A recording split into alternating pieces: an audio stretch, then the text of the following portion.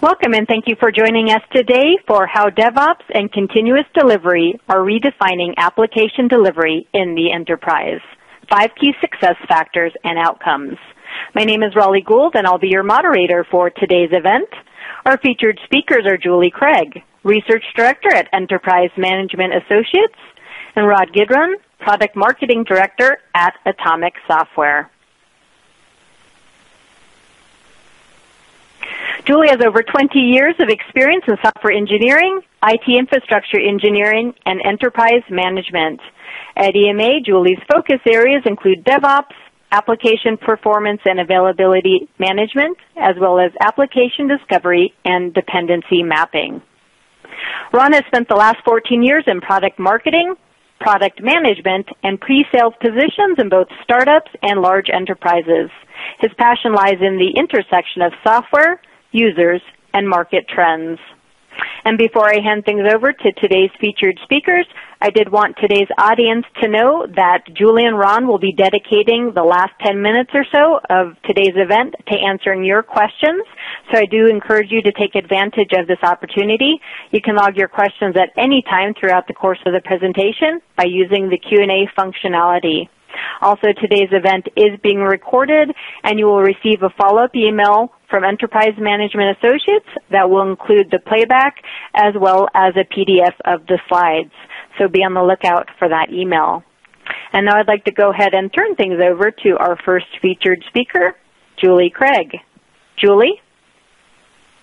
Raleigh, thank you so much. And to everybody on the call, welcome to today's event. So, Raleigh, there it goes. Having a little trouble there getting that first slide to advance. So, as software delivery becomes increasingly synonymous with revenue growth, organizations are seeking newer, faster ways to deliver applications to the enterprise. DevOps and continuous delivery are part of an industry transformation aimed at facilitating this process. I'll take some time today to discuss these two topics and talk a bit about how they relate to one another. I'm also going to talk about the impact they have on the businesses that adopt them. I'll discuss 5 key findings from my research on DevOps and continuous delivery to illustrate some of the most important factors impacting IT's ability to execute on these initiatives. Hopefully, today's discussion will be helpful for IT organizations to keep in mind as they continue to evolve their continuous delivery strategies. So DevOps and continuous delivery are two of those terms that are used very differently by different vendors, by different analysts and IT organizations. Enterprise Management Associates uses the terms to describe broad concepts versus specific products. DevOps typically has an enterprise connotation. In other words, it's probably more relevant to businesses than to software vendors creating applications for the broader market. That being said, modern application ecosystems are so complex that most organizations are finding that they need collaborative processes and cross-functional teams to support them. DevOps practices facilitate collaboration, and from the EMA perspective, they do this across the life cycle. While DevOps discussions often center only around the deploy release stage of the life cycle, I believe it can be useful to broaden the discussion to include multiple stages. With a life cycle approach, each stage becomes an iterative cycle of its own, since this is the reality within most development and operations organizations. For example, software design tends to evolve iteratively with input from the business stakeholders over time. Code is also developed in iterations, since testing can send a given piece of code back through the development process. And even production support, shown as the managed stage in this graphic, has its iterations.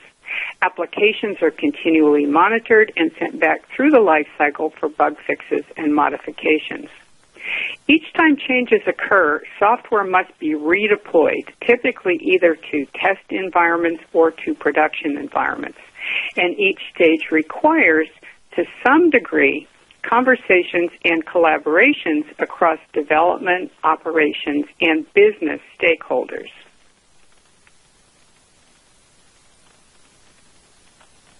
As you can see here, cross-functional teams doing those sorts of cross-functional activities that I talked about, do exist within almost every company.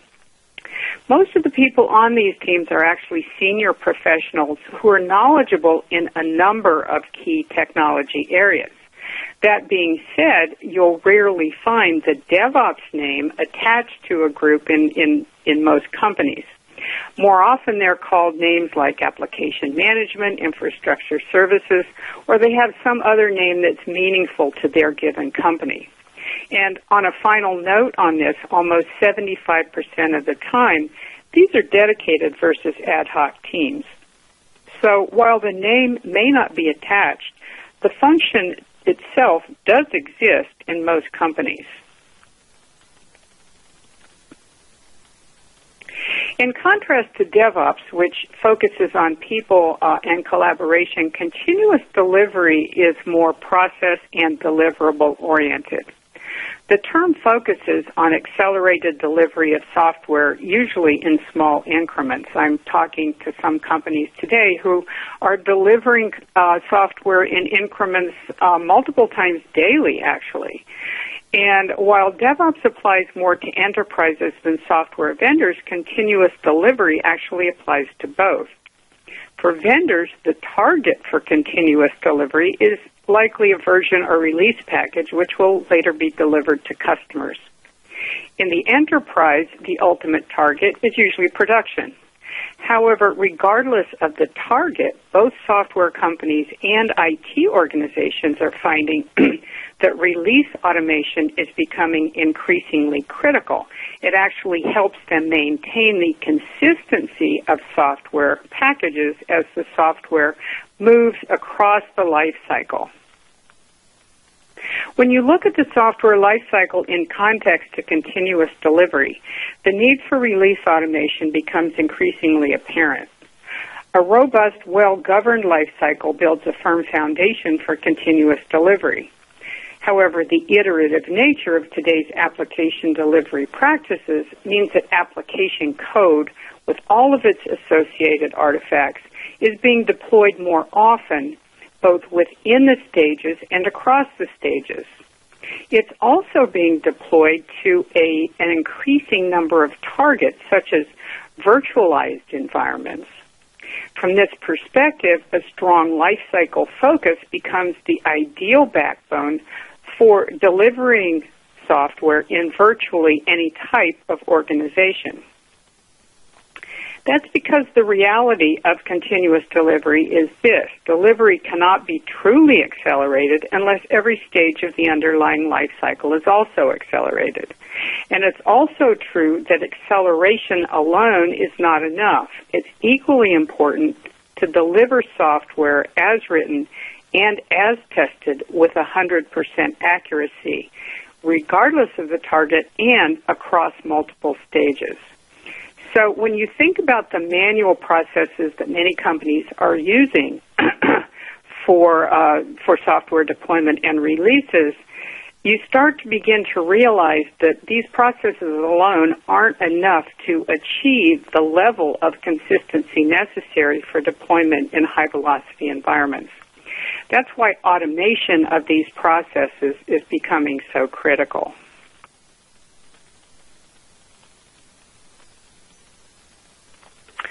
So why DevOps and continuous delivery? Are they really worth the effort?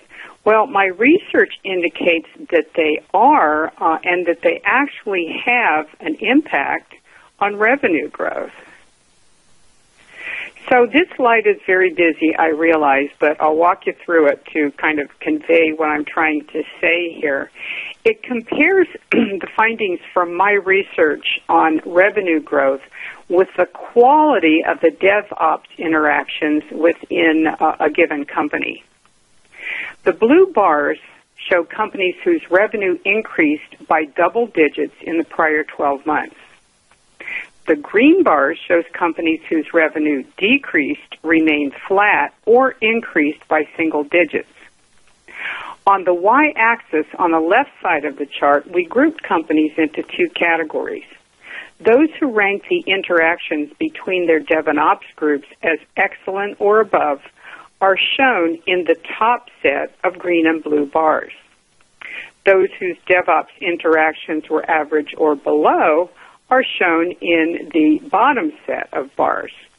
Now, multiple conclusions can be drawn here, and I probably could have done my whole part of this presentation just from this slide and the next one. But one of the most interesting things here to me is that 87% of companies reporting efficient, high-quality DevOps interactions saw double-digit revenue growth in the prior year. 66% of the same group saw less stellar revenue, and the delta between them is 21%. So while it's possible to achieve good revenue growth without good DevOps interactions, it's far more likely that you're going to do so if you do have Dev and Ops working well together. In contrast, when you look at the bottom bars, only 13% of those reporting average or poorer interactions reported higher growth revenue. So while high-quality DevOps practices don't guarantee revenue growth, they can make a dramatic difference.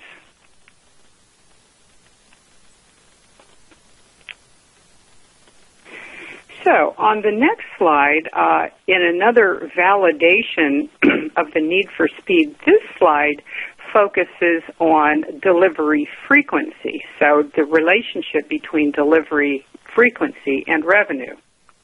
The color code is the same as we saw on the previous slide, with the blue bars showing revenue increases in the double digits and the green bars showing relatively flat revenue. However, the left side of this chart groups companies by the increases in percentages of their frequency of code delivery. So on the top tier, we see that companies which increased delivery frequency by 10% or more in the prior year were more than 35% more likely to see double-digit revenue increases. The bottom tier is equally noteworthy. 75% of the companies who accelerated software delivery by 10% or less tended to see more relatively flat or decreased revenue. Taking into account the data on this slide and the prior ones, it becomes clear that IT has become an important driver for business revenue versus the cost center that it was often perceived as in the past. It also becomes apparent that both DevOps and continuous delivery, when well executed, can deliver impressive business value, not simply additional IT efficiency, which it can also do. So with that introduction, what are some of the factors driving DevOps and continuous delivery, and some of the factors that are inhibiting their adoption? The first important takeaway revealed by the research is that business-related factors, not technology-related factors, are driving this acceleration. In fact, the top 4 drivers are business and customer-generated. Business leaders are demanding new products and services that enable them to better compete in their industries. Customers are making their voices heard with their pocketbooks. High-quality software can be a differentiator that encourages them to purchase from one vendor versus another. I know I notice very often on online purchases that some vendors are easy to deal with, some vendors are difficult to deal with, and I definitely tend to trend towards those that I can order something in one click or two. So software really makes a difference here. This accelerated delivery has now become the norm for many companies who are seeking ways to make the process more seamless and predictable, because that's the key. In moving towards continuous delivery, everything isn't all wine and roses. It's also important to be aware that the process has its pitfalls.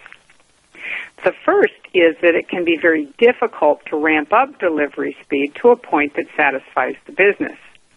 It's not simply a matter of working faster, because most of us are already working as fast as we can. It's also a matter of working smarter, often by investing in tools which can help facilitate the process, because both DevOps and continuous delivery are two processes that can be dramatically improved with the right automation. It's also important to note that acceleration of the process can also impact quality to the point where production environments can be adversely impacted. So this is another negative side of continuous delivery. In fact, adverse production impact appears to be a very significant pitfall. Survey respondents say development and operations are drawn into production support more often, and that performance and availability problems are on the increase. There are multiple reasons for this, and they aren't always code-related. High rates of change are well-known causes of production issues, as any of you who work within IT organizations have known probably since you started working there. And one of the additional problems here is that because of the fact that software is being accelerated in being released into production, testing is often shortchanged. So we're releasing software faster. It's often not tested as well as it might be, and a lot of the automated processes we're doing along the way tend to increase the potential for error. Taking this idea a step further and looking at the impact of continuous delivery on development, you see that development teams are increasingly spending time on production support versus writing code. So when you think back to the earlier slides in my presentation where I drew a parallel between velocity of code delivery and revenue, it becomes clear that you really want your developers writing code and you don't want them bogged down in production support. This is doubly true because while some production errors are definitely code-related, they're equally likely to be related to errors in how the code is deployed. Are all servers and operating systems and middleware configured according to spec and at the correct level? Were all application-related artifacts deployed, or did deployment fail for certain portions of the code package? If you can get these sorts of things right, that's that much less time that development has to spend in helping troubleshoot production environments. I recently spoke with the director of engineering who described a deployment where failure to populate a single table in a software release led to customers being unable to utilize personal electronics devices. Now, that's the kind of thing that probably has happened to everybody as a result of software release, but maybe didn't impact quite so many people. So if we can solve those kinds of problems, we can get rid of a lot of the issues related to continuous delivery. And time developers spend on production support is time not spent on developing new software. So hopefully with automation, companies can get to the point where that's not as much a factor. This slide shows the top wish list tools of IT professionals involved in production support. It's interesting to me to note that they now include products supporting continuous delivery on their tools wish lists. Software integration testing tools top the list. However, automating the continuous delivery work stream comes in as a close second.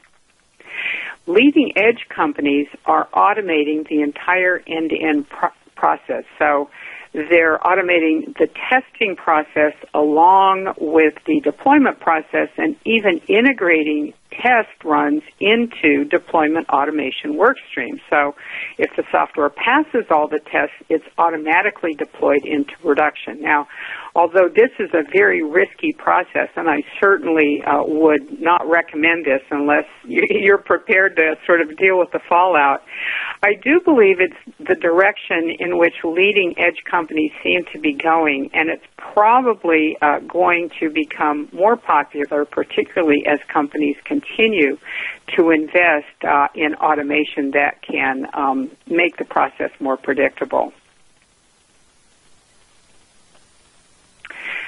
So to summarize my portion of today's presentation, for all the reasons I've described here, software delivers unique and significant business value.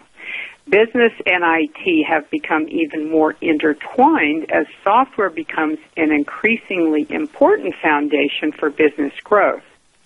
However, accelerating velocity of software delivery is key to making this happen. But as I noted, it also brings its own challenges. Automation focused on lifecycle management, on testing, and on release automation can mitigate these challenges to help ensure positive continuous delivery outcomes. So that concludes my portion of today's presentation, and with that, I would like to turn the mic over to Ron Gidron, who's going to tell you a little bit more about Automic. Ron? Thank you, Julie, and thanks everyone for attending today. So at Automic, we have been working in automation for over 25 years across a very broad spectrum of things, and particularly in the last 5 years, we've been working with a lot of large customers and newer customers of ours on the DevOps and continuous delivery automation. And we noticed some very interesting observations on what's driving in the enterprise environment, what's driving the dev and the ops side of DevOps, and we developed a unique point of view on some of the intricacies of how enterprises go about transitioning to DevOps so that they can reap the benefits, the business benefits of going faster.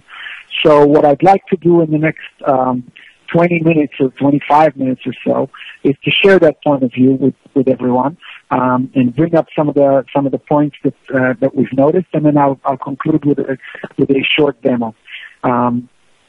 Really, what I'm about to try and illustrate for you is that there is a mapping process that needs to happen in an enterprise environment for the existing applications to understand how to transition them, how to transition different applications into a DevOps process so that the business benefits that were described can be matched. So I'm going to start with a little bit of familiar history. I think for anyone that's been on a DevOps page or talk in the past years, I'm sure you're pretty familiar.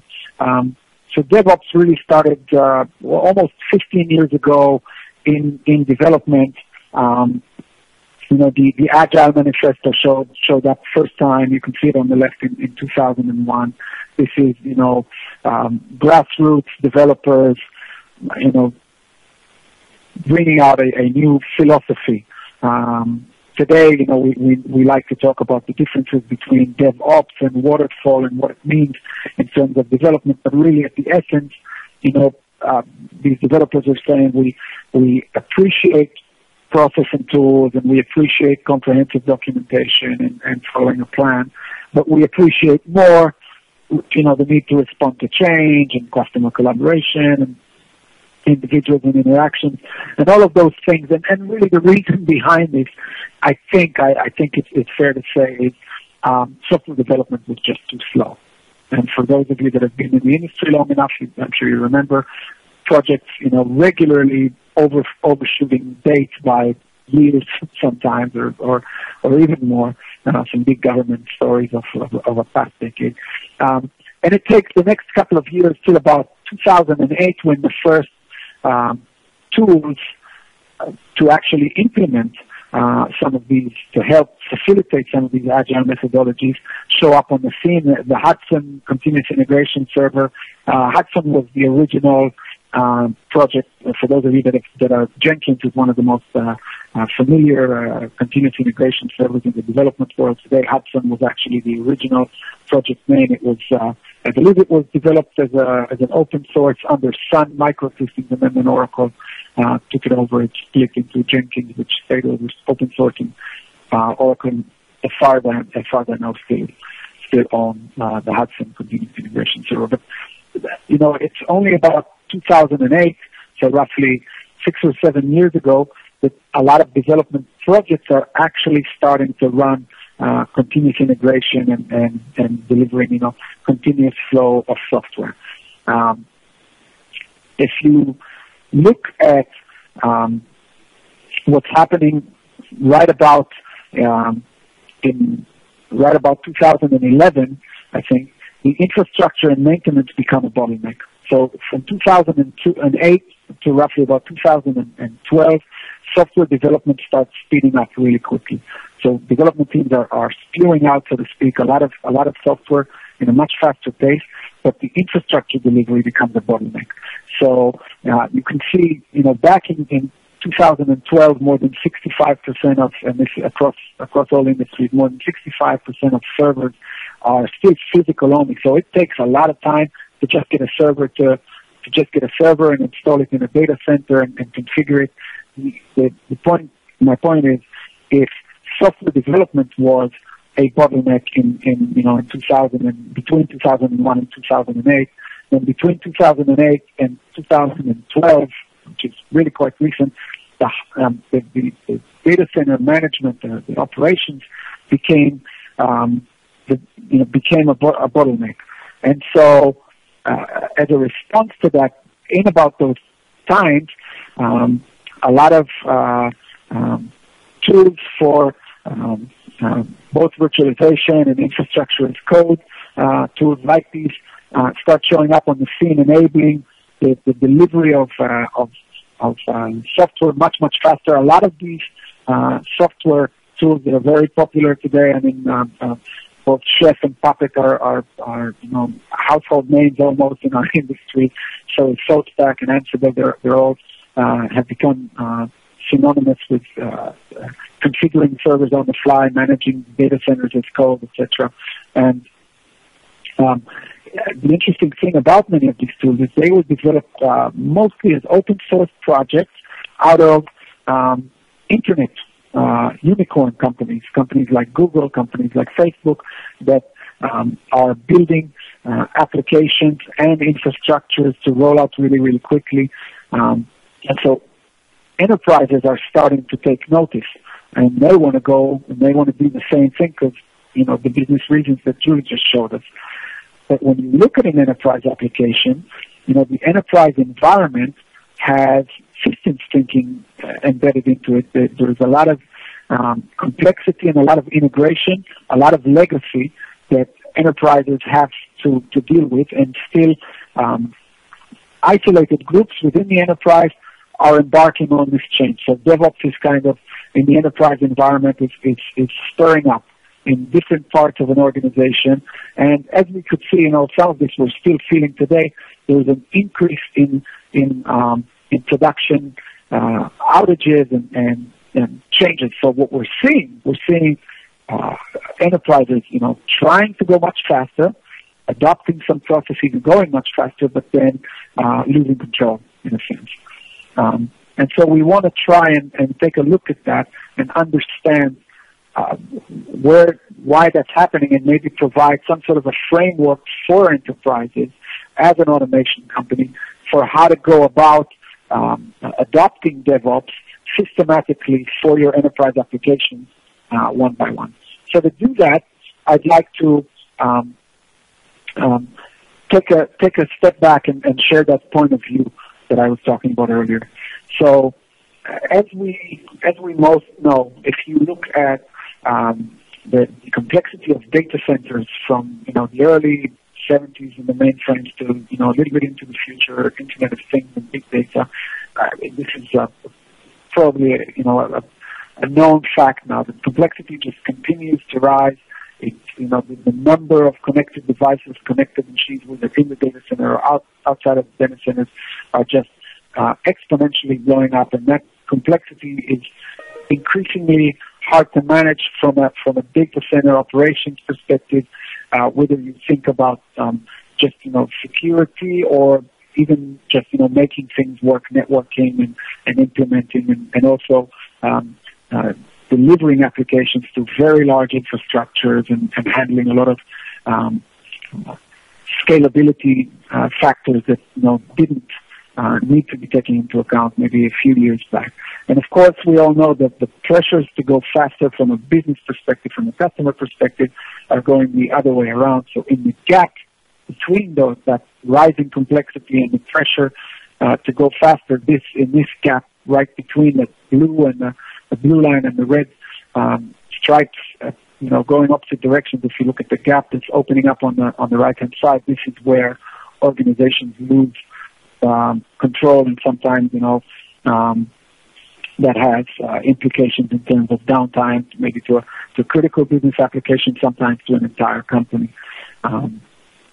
And we try and look at that same history and understand. If you look at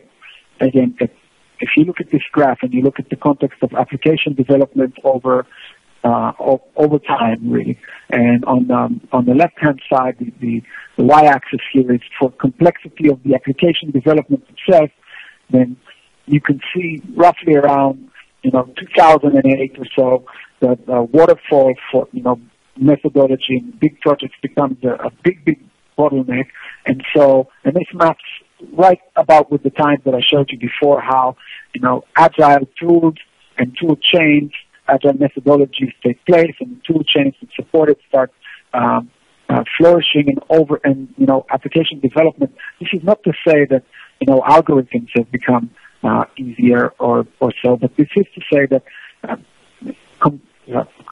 comprising a system, developing applications is becoming easier to roll out because of a lot of advancements in tools, and so over time the application development stops being a bottleneck. And if you look at the infrastructure delivery, we talked about the physical infrastructure and the virtualization, you'll notice that it's really, over time follows that.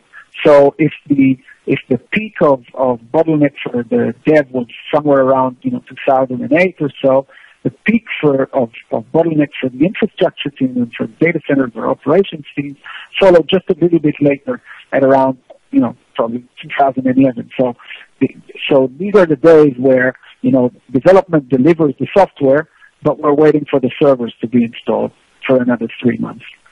So these are also the days where virtualization technologies, VMware, a lot of other virtualization players is becoming a lot more mainstream, as well as infrastructure as code tools that are appearing to start helping. Today, we are in a situation where both the application so the application development is happening pretty fast, and the infrastructure can be readily available and start a virtual machine in a few minutes, or even a cluster thereof, and configured with everything, with all of the basics.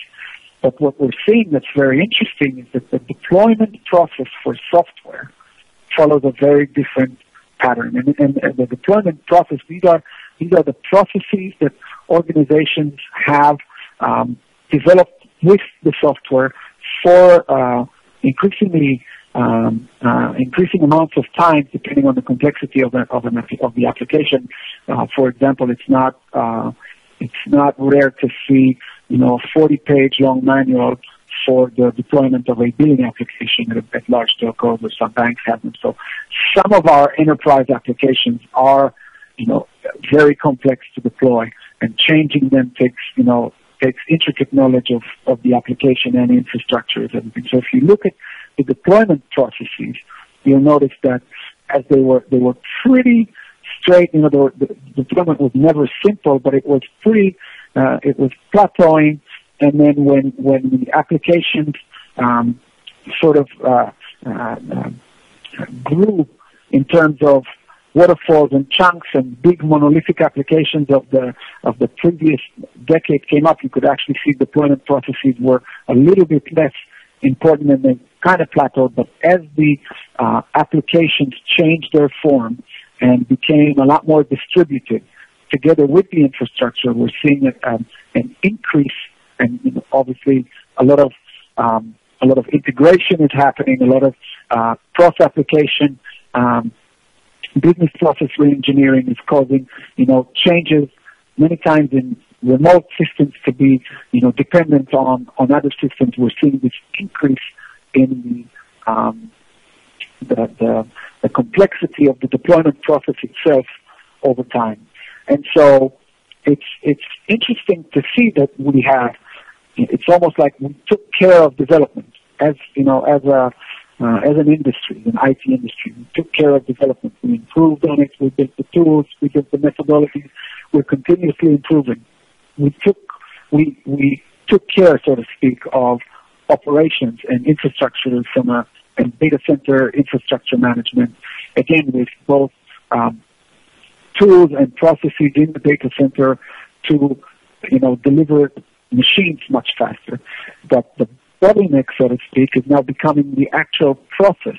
And this is where, and Julie alluded to, a lot of developers spending more time on deployment, bogged down. So the processes themselves are becoming a bottleneck, and many organizations understand that they need to change processes. But next I want to talk a little, and of course the delivery time expectations that we forget for those applications continues to drop because, in today's world, today's pressure, the need to go faster, hasn't gone away, and that's accelerating too.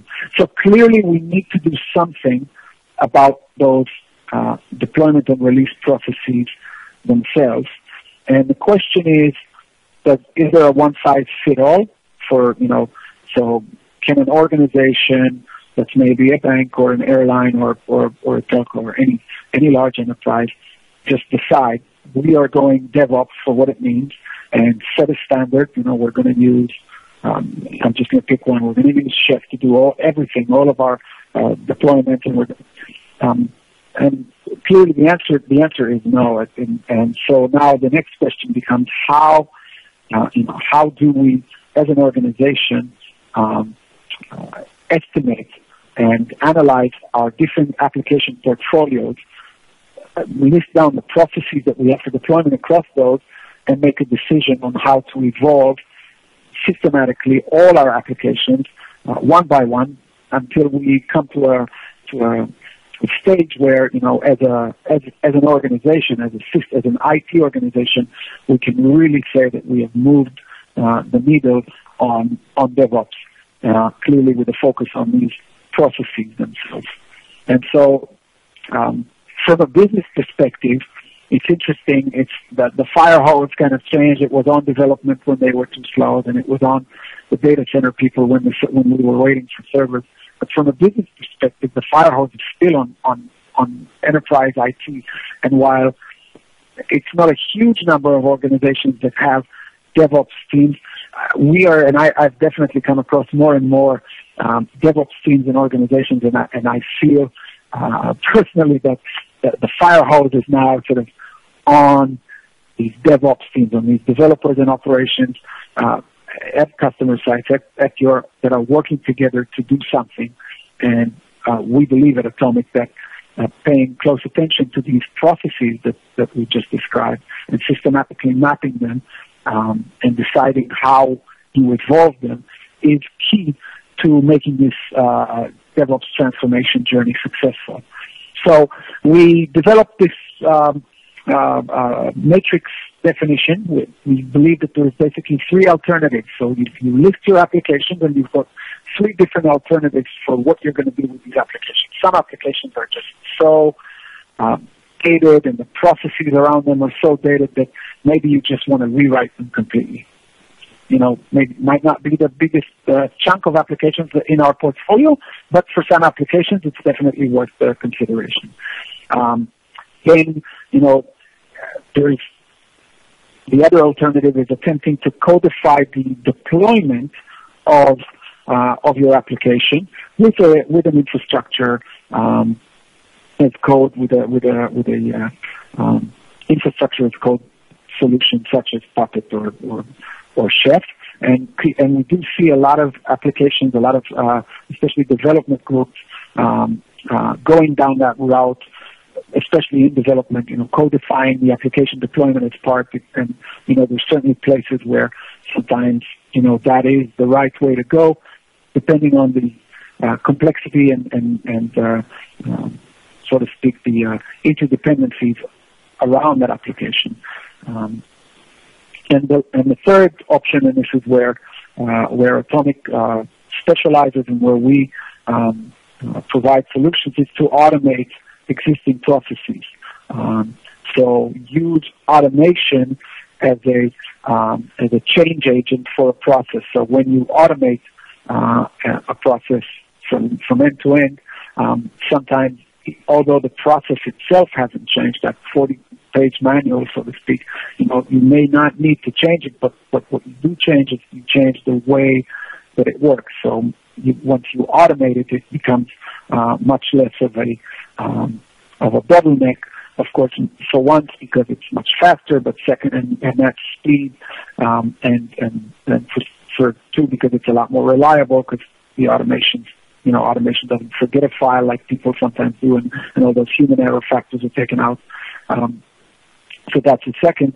The third is also because once that speed and reliability is there, you can actually test more, because you have more time.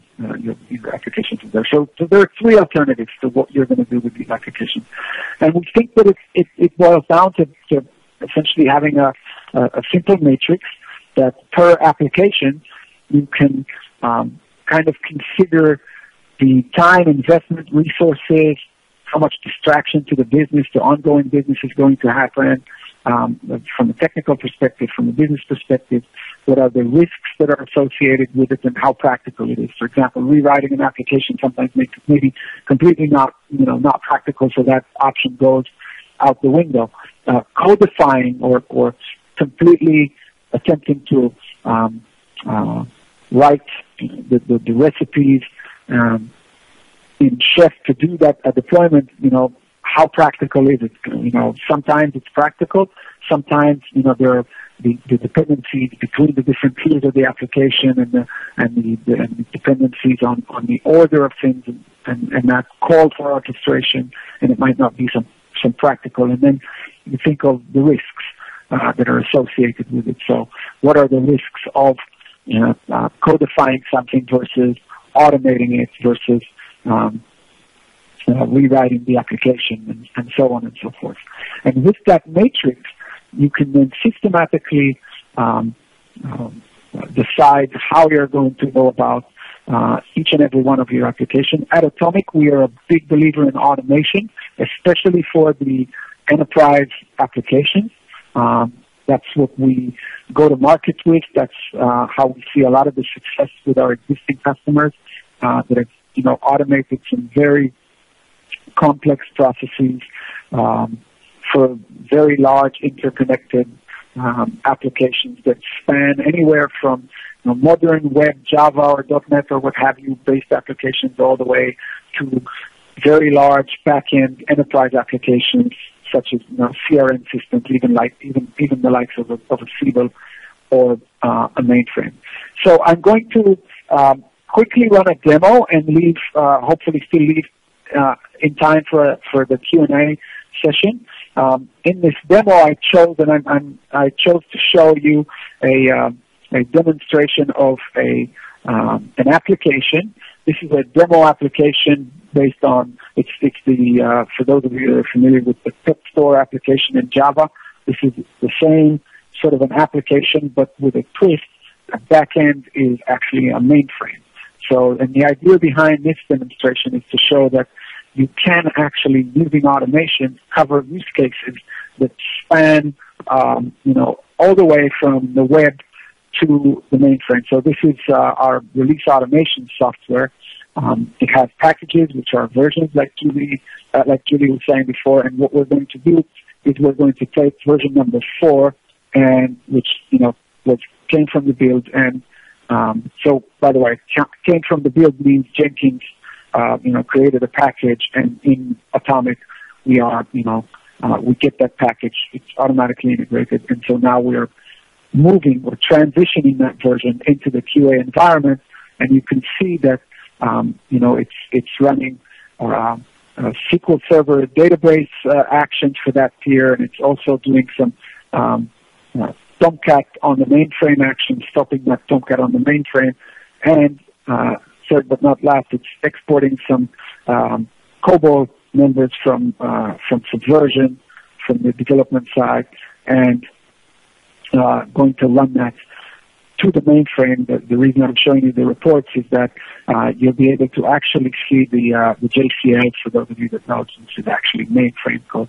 And again, the point of this is to show that, from a single workflow, you can orchestrate a front-end, back-end system, and in an environment where you have a large enterprise application that connects different pieces. It doesn't have to be a mainframe. Sometimes it would be an Oracle EBS or an SAP or a Siebel or any one of those.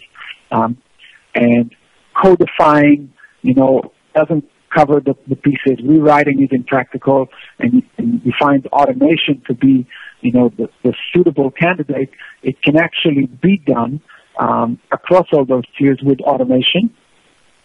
Again, here showing some mainframe code that's coming out of the mainframe with the COBOL part. You can see in our solution, you can monitor workflows, and typically we don't, you don't obviously run. Some of our customers, have hundreds and hundreds of these processes running concurrently every day. We have a large online customer that's doing 80 deployments a day to their backend systems. A process that had 33 different steps in it and was completely, out of which I believe the order of 28 were manual, is now completely automated, making a deployment become a trivial activity. These deployments that you're seeing here, right now I'm running them through the UI, but they don't have to be run through the UI. The platform allows you to model and create deployment processes for all your applications, very complex applications. And then once that model and processes are in place, the packages and everything can be scheduled automatically, so you can actually have a continuous delivery chain that runs all the way from your Jenkins or Team Foundation server or whatever continuous integration system you have in development through to the QA stages, where we will not only orchestrate the application deployment and put it on the system, but we'll actually also orchestrate the execution of tests, automated tests, be they, whether you're using Selenium or HP or any one of those. These test runs could also be part of the orchestration process that you're seeing here. Of course, with integration of those test results back, and then from there to your, integration environment and all the way to production. So you can actually build a continuous delivery system for even legacy applications like the one that I'm showing here. So with that, I would like to thank you. I think we have just about 10 minutes left for questions. Raleigh, I'm going to pass the ball on to you, and I'm ready for questions. So thank you. Great. Thank you, Ron. Yes, if you have any questions, you can log them now using the Q&A functionality. Ron, let's start with you. The first question is, we have an application which is already partially automated using Chef, and we are still doing parts of the migrations manually due to challenges with timing. What would you recommend?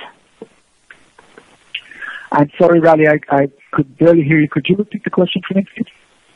Sure.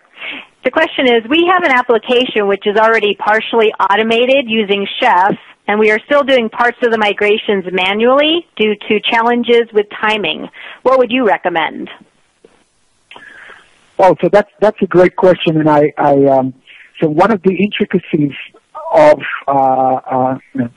deployment in an enterprise environment is that sometimes with Chef, or Puppet for that matter, or any other one of these tools, there's a need for orchestration of Chef itself. So I'm assuming that the question, those challenges with timing, have to do with the fact that many of the infrastructure as code tools, they are built to ensure consistency. So in a Chef or a Puppet, you essentially describe the end state that you'd like your systems to be. So, for example, I want there to be a MySQL server of that version and these directories, and so on and so forth.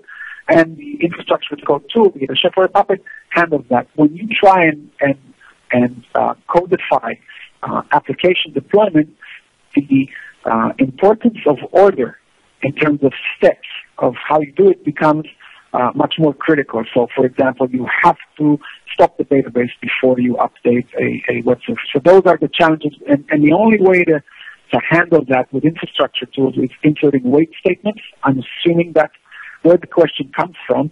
And so we have seen more than a number of customers that have actually used, and we've built an integration from our orchestration solution, from our automation platform, to orchestrate the Chef workflows themselves. So you can actually enjoy both worlds. So I guess the short answer is what I would recommend is that you look at how you would orchestrate those parts that are problematic from a timing perspective with Chef. And we provide a great integration with any one of the tools that were presented here and many more, so I'd be happy to talk about it. Great. Thank you, Ron. Now, Julie, let's jump over to you. This question is, you mentioned that products supporting a start-to-finish continuous delivery workstream are a top wish list category. What types of products would be included in this description? Well, that's a very interesting question, and it's interesting to me because it permeates not only DevOps discussions, but pretty much many of the discussions that I have with folks doing various sorts of IT functions today. For example, a year or so ago, I did research on integration technologies, and one of the things I found was that the workflow capabilities of the various products that companies were using were as important to them as the integration capabilities themselves. So I think, Ron's emphasis on orchestration and workflow really can't be emphasized enough. So to the degree that you have products in place that you can use to kind of link your processes across the life cycle that very often do support integrations with other tools that are performing other functions, to the, building that end-to-end workflow orchestration function, I think, is the most important. Most companies today have multiple tools in place performing multiple portions of the life cycle. What they don't have is the ability to kind of tie it all together. And in a way, that might be the hardest part, but I think that it's really important to focus on that area. And certainly that's one area where release automation and workflow automation can help. Great. Thank you for that insight, Julie. Ron, let's jump back over to you. This question is, does Automic support Oracle CRM applications?